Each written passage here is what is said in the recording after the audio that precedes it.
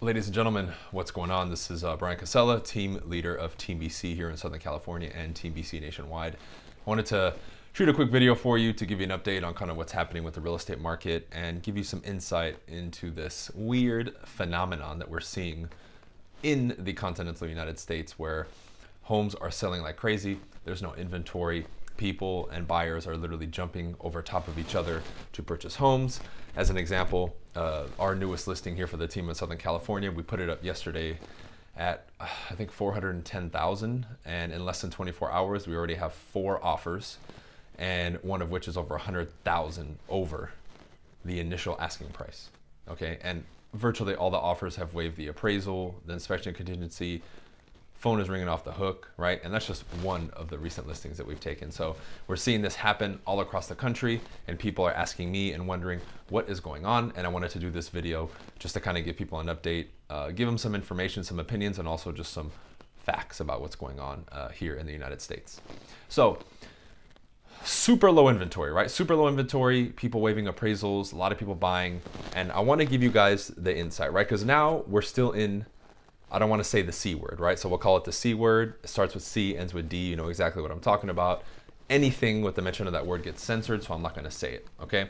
But the C and D that we're talking about here has caused a shift. If you guys remember back in March of 2020, it's been over a year since our 2 weeks to flatten the curve thing. Still in C and D, right? And initially, real estate was shut down. I know in California, we were shut down, I think, for at least 4 to 6 weeks where we weren't allowed to do open houses, not go to homes.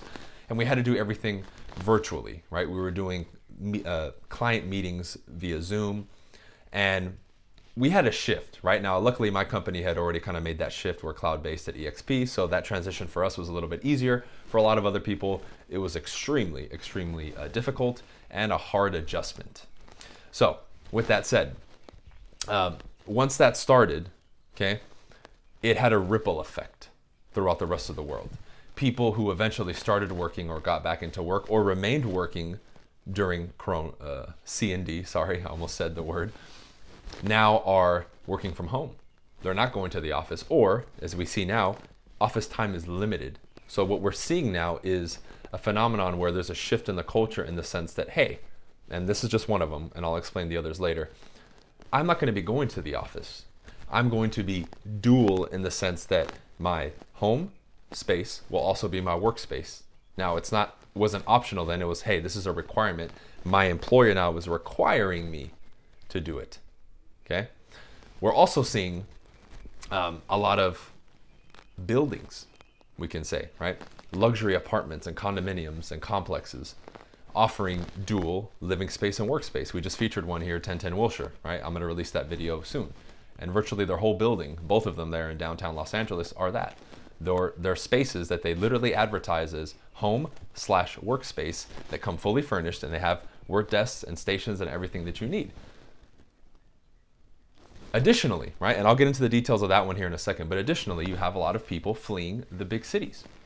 You guys know I'm about to close escrow in Miami and I'm moving from Los Angeles. A lot of people are moving out of the bigger cities and going into rural areas or smaller towns, or basically getting out of the highly congested and populated areas because of COVID and everything that happened. So those are 2 factors that we need to look at. People fleeing is obviously going to drive the prices up in certain cities. Of course, that's why you've seen huge price increases in some places like Texas and Florida, for sure. So not only do you have your pent-up demand from the lower inventory, now you have a flood of buyers coming from outside of your state and area and city and county now bidding those prices up too. So that's obviously going to drive the prices up, that increased demand. But let's talk about that first one now. Now, even the people that stay locally have a desire, right? A clear desire and a need at this point to do something. People have families, small families, couples, right? People that have 5, 6 kids. They're saying, hey, this home that I'm in, I'm going to have to work in and also live in. We've had plenty of clients who have gone above and beyond to get something bigger because now they're taking into account not only themselves and their family, but also the fact that they're going to have to work and create from their space, whether that be a 9-to-5er or an entrepreneur. I've thought about that for a long time. I always purchase property because I've been an entrepreneur from that sense. I'm sure many entrepreneurs who are watching this will be thinking in that, same type of thought pattern. But now that has trickled over to the 9-to-5er and average everyday consumer because of what happened with the C and D. So you have to understand that that is going to be a major driving force to what we're seeing going on today. A lot of people have pointed to the low interest rates, which are great, and a lot of other factors, but I would say those are the two main factors that are driving this pent-up demand. And we just can't keep up. I think I saw an article released recently that 4 million homes need to be built right now to be able to supply the demand that's out there for home buyers in today's market in the United States. And that's just one article. Who knows if that's correct? I would say it's probably more at this point because of what we're seeing. Inventory levels are super low. I've been in the real estate business now for 8 years. I've maybe at one time temporarily saw them this low back in like 2013 and 14, around the time that I started. Other than that, they've been low, but not this low. This is crazy. Developers aren't even putting their properties on the MLS. For sale by owners are actually selling. Right? A lot of things that people would deem crazy now because of the market conditions are actually happening. Now, is this going to happen forever? No, but I see it continuing this way for at least a year because of some of these things that I've discussed. More people are leaving bigger cities, right? It's tougher for new construction right now because the price of lumber and other things have gone up since Joe Biden became the president.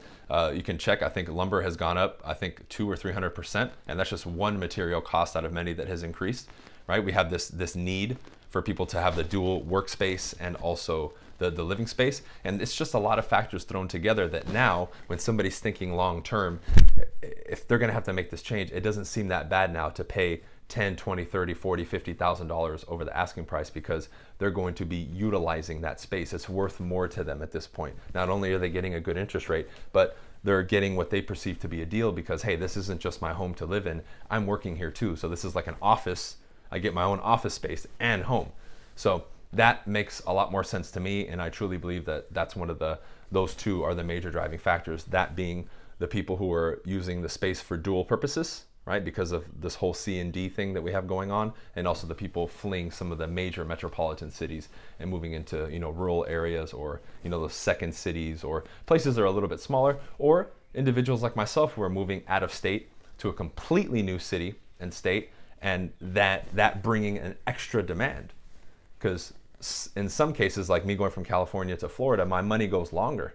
I can be that person who overbids somebody else because I have a strong motivation to move. I want to get out of California and I have the resources available to me. So that plays a huge factor in it because many of us fleeing the big cities are fleeing higher prices going into a lower price point.